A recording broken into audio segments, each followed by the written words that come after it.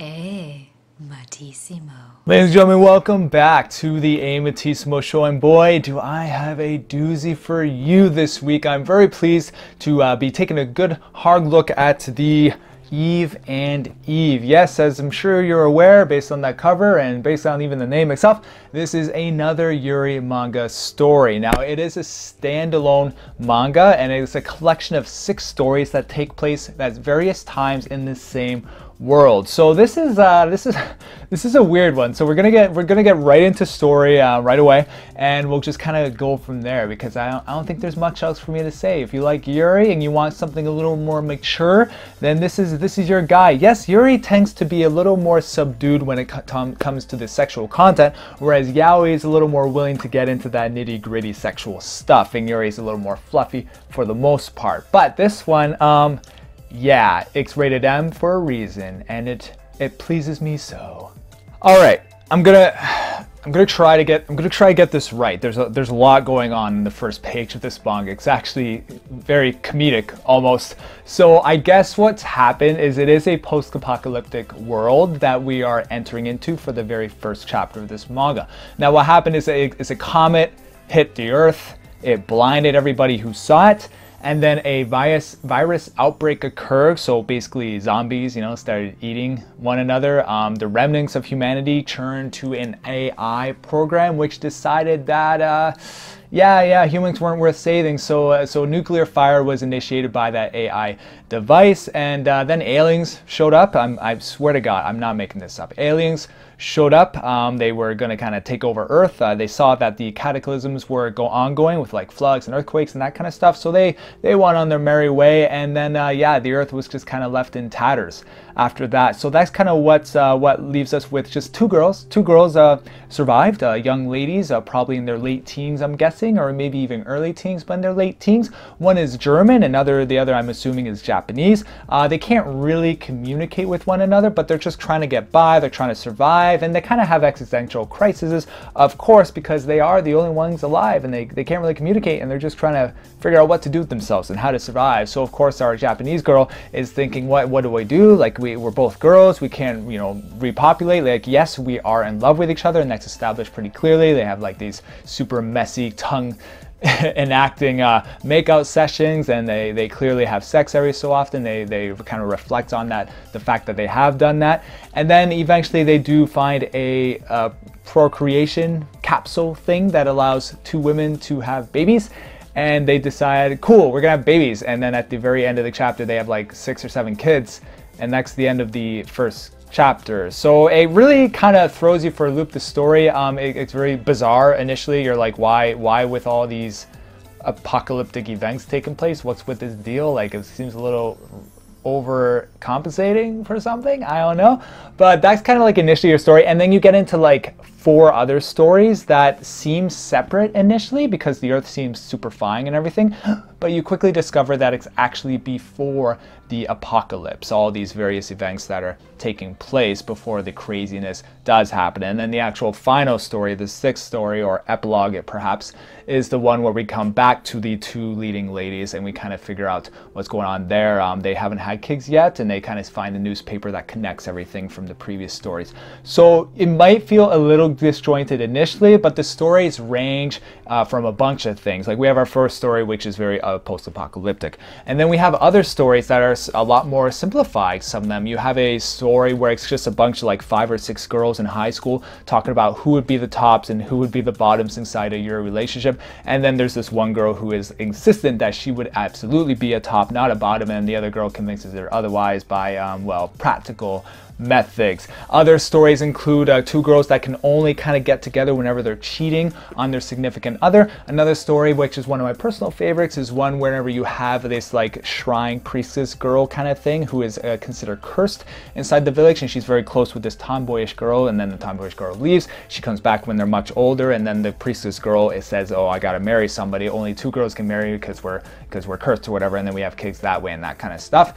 What other stories do we have? Right, and then the other 2 stories we do have is this girl with this sex bot thing that she only uses for actual reference with her manga, and then there's a bit of an existential crisis inside that with the robot and the girl as well, and can she even fall in love with the robot? Is it even possible? And the robot is actually developing emotions. Pretty cool story in that regard. And then our kind of last to second last story is these two women who want their love to be eternal, so they sign up for this program that allows their brains to kind of go into satellites over top of the earth and kind of monitor everything, and they only do that for 80 years because they realize that eternity or real love is only love because it's finite, and life can only be life because it does end, which is pretty getting into some pretty deep stuff. And that's when we kind of come to the epilogue, and the two girls in the beginning find the newspaper talking about those two satellites that kind of were destroyed at one point, or that project in general. So there's a lot of stories here. They range, and you kind of got an idea based on what I said there as to what kind of stories we have here. Each and every one has Yuri, ranging from sexually explicit to kind of fluffy, which is nice. You got a really nice variety of Yuri inside this, which we'll get further into with development. But for now, after that kind of sporadic telling of the story that's in here, we will get into the actual presentation of this one. So unlike the last Yuri anthology we took a look at, where there's a whole bunch of different artists inside of it, this one is actually created by one person. The story and the art is all one person. So it does run the risk of being repetitive with the different facial uses and that kind of stuff. I do find a lot of artists are fairly limited with their ability to draw a whole range of females, and especially in Yuri relationships. So it's not even just one female, it's always two or potentially more. But I have to say, and I'm happy to report, that this one has a really nice range of females, a really nice range of characters, a nice range of ages, a nice range of scenarios that are all presented extremely well. So our first story, we have the German girl as well as Japanese girl, and they look very different, very cute. They're inside high school, and they have a lot of sexy scenes. We'll talk about those later.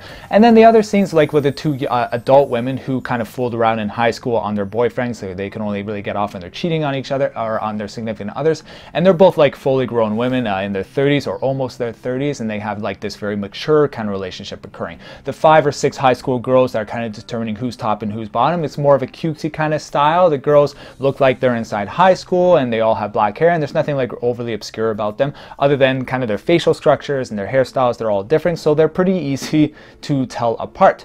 The manga artist and the robot actually looks like a robot with her kind of blank stare, with her slight touches of emotion every so often. And the manga artist is more this like younger looking individual who does the manga thing. The other story where we have the shrine girl or the cursed girl inside the little village or whatever, as well as the tomboy. Really like that kind of contrast there. Definitely one of my more favorite contrasts inside this story. I love tomboy characters inside these kind of Yuri stories, so she was presented extremely well. And then the shrine maiden or whatever, that's kind of how I think of her in my head, is she looks pretty good as well. She looks like a shrine maiden that is kind of tortured, that is oppressed, and that doesn't really know how to handle herself because of the curse that her family has to deal with, and she in turn has to deal with this girl, Yuri, I believe her name was, that she is really into, which is pretty good stuff. Then whenever getting into the more sci-fi stuff with the brains and the satellites and all that kind of stuff, and they kind of like take on these metaphysical forms of like these angelic beings when they're talking to each other, but really they're just brains sitting inside satellites, which is insane. That story was very it was, I don't know, very impacting, I guess. It was something, I have to say. It was hitting on some pretty interesting themes inside that one. And then we return to the original concept with the two girls in the post-apocalyptic world. So yeah, the characters look really great. The backgrounds are phenomenal. Really great. Like, you have a huge range of backgrounds. You have the post-apocalyptic world. You have that little village kind of area. You have a high school. You have just basic city kind of romping with the older ladies. You have this mangaka's room. Like, it's all very different. All the stories are very different, and it's nice that they all take place in the same world. We have this wide variety of kind of where you're going to be and what kind of characters you're dealing with. So far, art's really good. Now, this one is rated mature, and do I ever love talking about the actual sex scenes inside of this one. And yeah, there are a lot of them, which is awesome. You simply don't get enough of that inside Yuri manga. So to have actual full out lesbian sex inside a Yuri story is so very refreshing. Like, it does not hold back. There's fellatio, there's scissoring, there's just anything, most of the things you can think of inside Yuri, you are gonna get it inside this. Now, the interesting thing is that even though it's called mature and they could have had actual nudity, at least at the upper half, they don't do that inside this one. They don't show anything. There's like little shapes kind of, but like it's not there, which I feel like is kind of a missed opportunity. If you're gonna go that far, like that explicit, just show it. I'm not sure why they didn't, but other than that, the scenes are very hot. I have to say that whenever it does get into the really good Yuri stuff, you are going to be I don't know, maybe just me, or I feel like most people will be fairly into it, if you know what I mean. It's pretty good stuff. I was reading it next to Kitty last night, and I'm just like, well, I'm all hot and bothered from this. So it was really good. I really, especially the tomboy and the priestess curse girl, that was really hot seeing. She had Shima Pan on, which was fantastic. So yeah, if you want actual like Yuri sex, you are gonna get it. Not inside every single one. I think out of all of them, maybe 3 have actual like Yuri sex out of the 6 stories, which is nice. I like to see restraint as well. Like I like to see just various levels of Yuri, various levels of love inside these lesbian romances that we are bearing witness to, which is awesome. But when it does get sexy, it is super sexy and it's really well done. And I have to say, I appreciate that kind of level of explicitness that you simply just don't get a lot of outside of actual just straight up hentai. So this is good stuff. If you want to see some actual sex, you're gonna see it inside Eve and Eve, and that's awesome because there's an actual story, actual character development involved with it as well, which brings us nicely to our second last category of the review, which is development. So when I read the back and I saw that there's gonna be like 6 stories in this collection, I was like, no, I'm not gonna get development, I'm not gonna get a whole lot of it. And of course you're not really, especially whenever they're, you know, single chapters, you're only getting to know these characters very quickly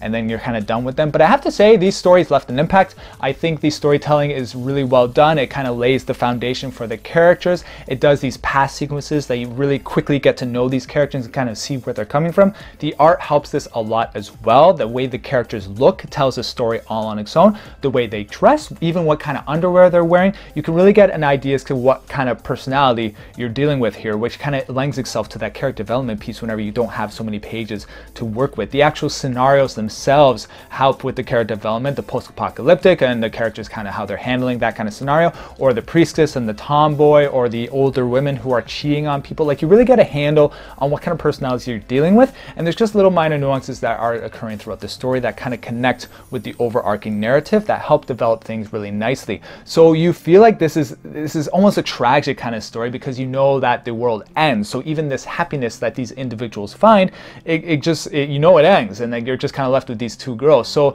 it's a little dark. This one's a little bit dark. It's a little upsetting to read, I would say, but at the same time, you are happy that these individuals do find some level of happiness before the end of times that do at some point occur, maybe not inside some of their lifetimes, sometimes inside their lifetimes. So there's that. The last thing I will talk about with development, because there's not a whole lot to talk about beyond the actual good use of the time that is spent within these pages and the various techniques that are used to develop the characters, is that Yuri pregnancy. Now, this is not usually something I'm super into. I'm okay with it if it's done relatively well, and for the most part, I'm okay with how it was done inside this one. The post-apocalyptic scenario with Eve and Eve, I like that concept a lot. You know, it's very convenient that there's this machine that is still operating that they find that enables them to start repopulating the earth.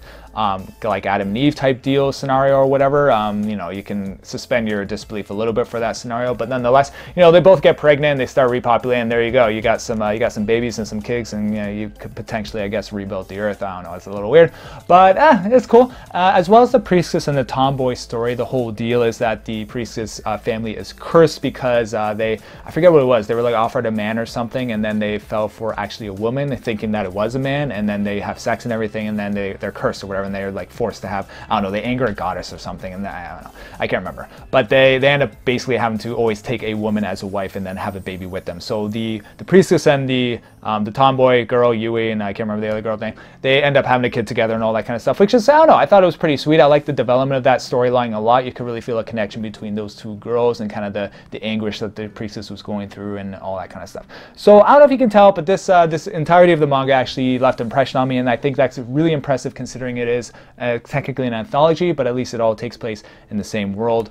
just in various timelines throughout the actual world itself, which is, well, it's cool. It's cool. Yeah. Well, before I say more, let's just get into final thoughts.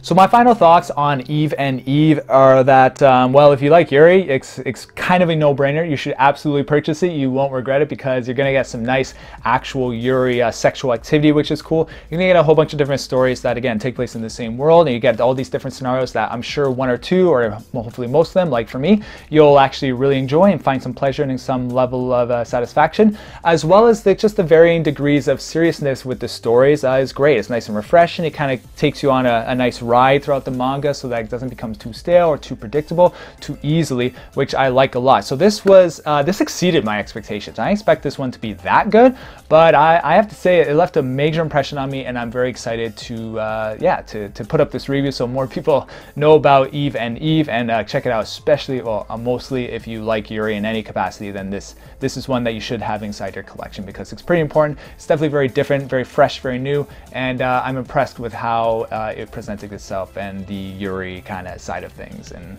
yeah, it was good.